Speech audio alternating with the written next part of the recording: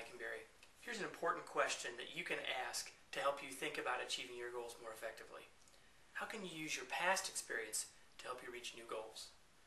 You see, our past experience and knowledge and success and even our past failures are great things to help us in achieving our new goals. They're like fertilizer for our process to speed up and nurture the growth of us and our goals.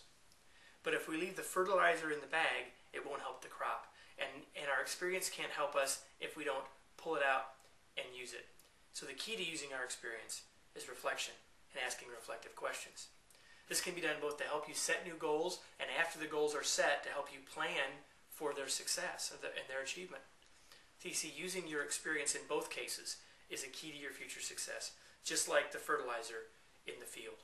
So if you want to use your past experience to help you reach new goals, ask yourself reflective questions. Think about what's worked. Think about what hasn't. Think about what you wished you'd have done differently.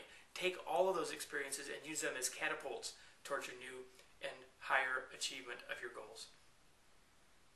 So to learn more about goal achievement and to watch 20 other videos just like this one to help you on your path to achieving more goals and greater success in your life, just go to Next 12 Months, Best12months.com.